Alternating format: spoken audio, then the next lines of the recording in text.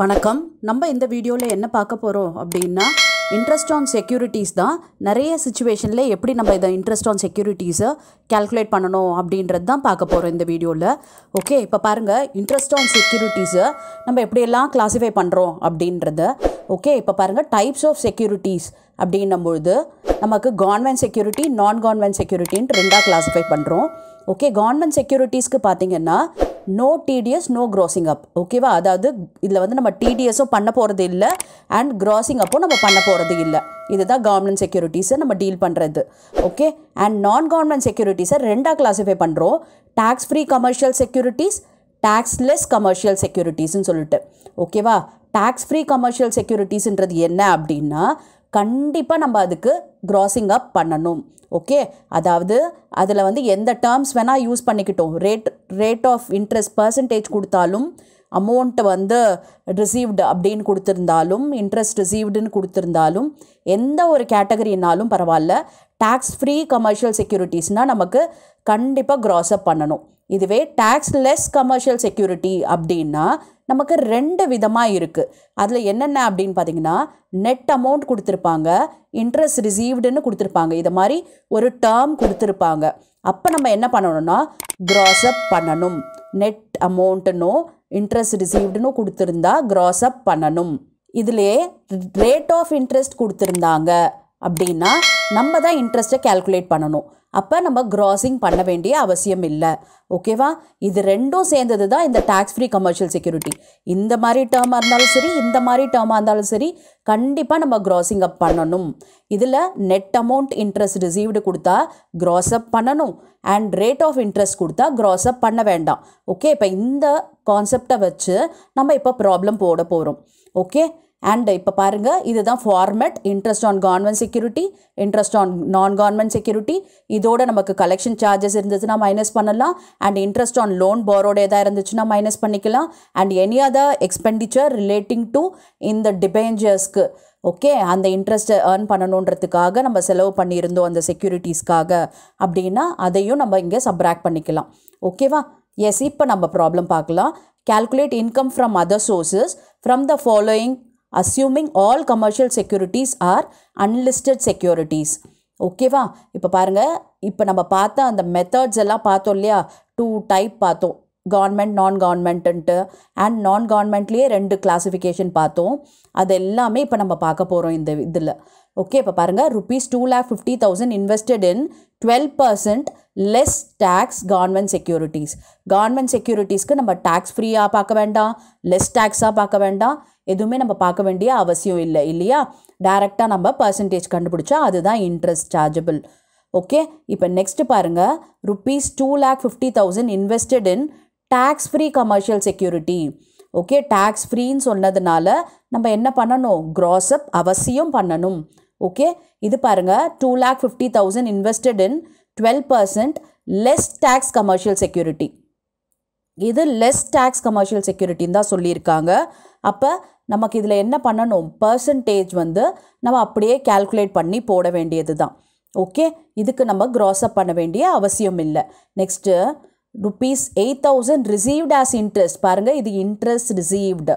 Okay, from less tax commercial security. Less tax commercial செக்யூரிட்டியில் interest ரிசீவ்டுன்னு ஒரு term சொல்லிட்டாங்க. அப்போ இதுக்கு நம்ம அவசியம் க்ராஸ் அப் பண்ணணும். எஸ், இப்போ பார்க்கலாமா. பாருங்கள், ஃபஸ்ட்டு கவர்மெண்ட் செக்யூரிட்டி நம்ம வெறும் பர்சன்டேஜ் கேல்குலேட் பண்ணி போட்டாச்சு. அடுத்து அதே 250,000 12% பார்த்தீங்கன்னா 30,000 தான் வரப்போகுது. அந்த 30,000ல் இது டேக்ஸ் ஃப்ரீன்னு சொன்னதுனால நம்ம கண்டிப்பாக என்ன பண்ணணும், க்ராஸ் அப் பண்ணணும். அப்போ அதுக்கு நம்ம என்ன பண்ணணும், அந்த 30,000 into 100 டிவைடட் பை 100 minus 10. ஏன்னா நம்மளோட டேக்ஸோட பர்சன்டேஜ், டிடிஎஸ் பர்சன்டேஜ் வந்து 10%. ஸோ அதனால் 100 minus 10 நம்ம போடுறோம். ஓகே, இப்போ 250 into 12% into 100 divided by 100 minus 10. பாருங்கள், 33,333 வந்துருச்சு. ஓகே, இது ஒரு டைப். அண்ட் நெக்ஸ்ட்டு பார்த்தீங்கன்னா 250,000, இது 2.5ன்ற மாதிரி இருக்குது, இது 250,000 தான். Invested in 12% less tax commercial securities. ஓகேவா, இதுவும் பார்த்தீங்கன்னா லெஸ் டேக்ஸ் கமர்ஷியல் செக்யூரிட்டின்னு சொல்லிட்டாங்க. ஸோ நம்ம அதனால் என்ன பண்ணலாம், வெறும் பர்சன்டேஜ் கேல்குலேட் பண்ணி போட போகிறோம். ஓகே, இது பாருங்கள், இன்ட்ரெஸ்ட் ரிசீவ்டு இல்லையா, received as interest. Okay less tax commercial செக்யூரிட்டினாலும் interest ரிசீவ்டுன்னு கொடுத்துட்டாங்க. ஸோ இதுக்கு நம்ம க்ராஸ் அப் பண்ணணும்.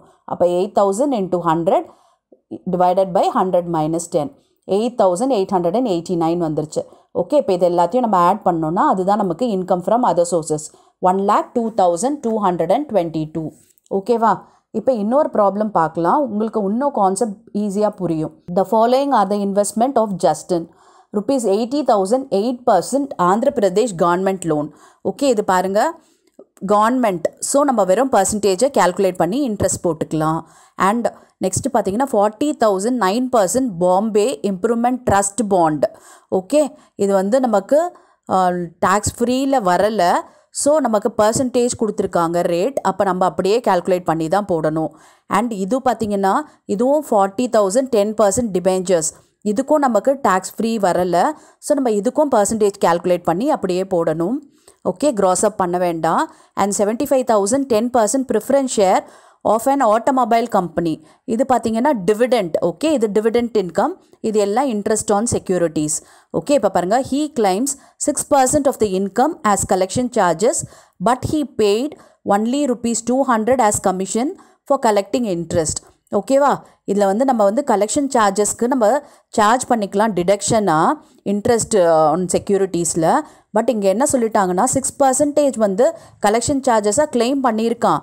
ஆனால் ஆக்சுவலாக அவன் பே பண்ணது எவ்வளவு அப்படின்னு பார்த்தீங்கன்னா 200 தான். அப்போ நம்ம ஆக்சுவலாக பே பண்ணதை மட்டும்தான் நம்ம டிடக்ஷனாக கிளைம் பண்ண முடியும். ஓகே அவங்க கிளைம் பண்ணதெல்லாம் நம்ம டிடக்ஷனாக சொல்ல முடியாது. Okay he also paid ₹5,200 as interest on loan taken to purchase debenture of the textile mill company.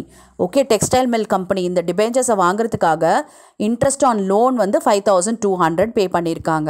அப்போ இதுவும் நம்ம டிடக்ஷனாக கிளைம் பண்ண முடியும். calculate his income under the head income from other sources. இது எப்படி போடுறதுன்னு பார்க்கலாமா? S first Andhra Pradesh government. So கவர்மெண்ட்ன்றதுனால அப்படியே 80,000 into 8% போட்டாச்சு. Next Bombay improvement trust bond. இதுவும் பார்த்திங்கன்னா நமக்கு பர்சன்டேஜ் கொடுத்துருக்காங்க. அப்படியே கேல்குலேட் பண்ணி போட வேண்டியது தான்.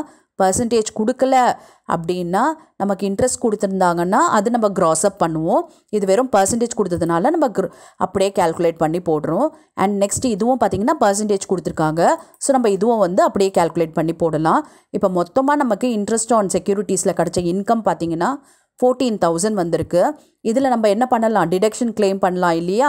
இப்போ 6% வந்து நம்ம பண்ண முடியாது. பிகாஸ் 200 தான் ஆக்சுவலாக பே பண்ணியிருக்காங்க கலெக்ஷன் சார்ஜஸா. ஓகேவா? Commission for collecting interest. Okay அப்போ 200 மட்டும் தான் நம்ம சப்ராக்ட் பண்ண முடியும். அண்ட் இன்ட்ரெஸ்ட் ஆன் லோனும் வந்து அவங்க பே பண்ணியிருக்காங்க. எதுக்காக? இந்த டிபெஞ்சர் வாங்குறதுக்காக லோன் வாங்கியிருக்காங்க. அதுக்காக இன்ட்ரெஸ்ட் பே பண்ணியிருக்காங்க 5,200. ஸோ நம்ம அதையும் கிளைம் பண்ணிக்கலாம் டிடக்ஷனாக. ஓகேவா?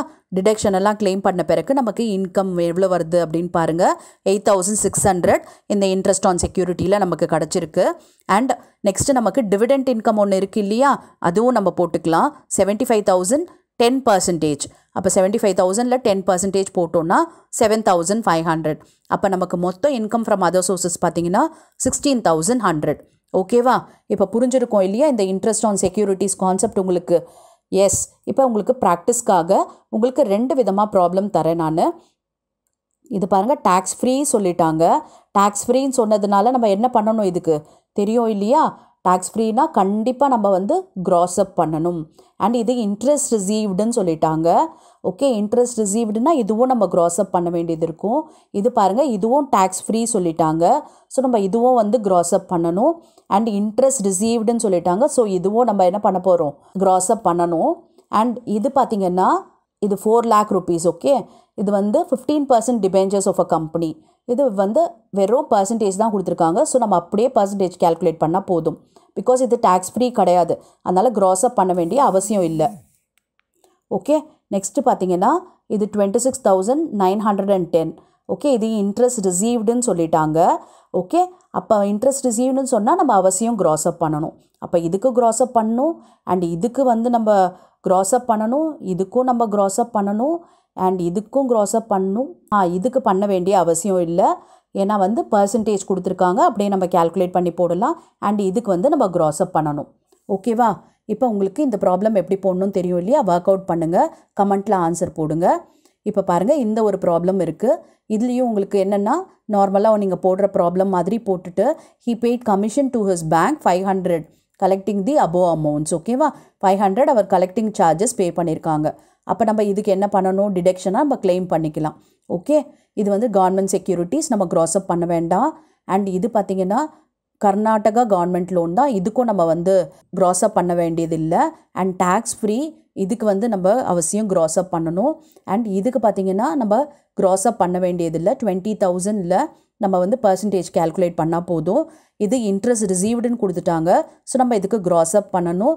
அண்ட் இதுவும் பார்த்திங்கன்னா ரிசீவ்டு 18,000 இன்ட்ரெஸ்ட்னு சொல்லிட்டாங்க, டேக்ஸ் ஃப்ரீன்னு சொல்லிட்டாங்க. அப்போ இதுக்கும் நம்ம க்ராஸ்அப் பண்ணணும். ஓகேவா, இந்த ப்ராப்ளமை ஒர்க் அவுட் பண்ணுங்கள். ஆன்சரை கமெண்ட்டில் போடுங்க. I'll check your answer. Thank you for your patient listening.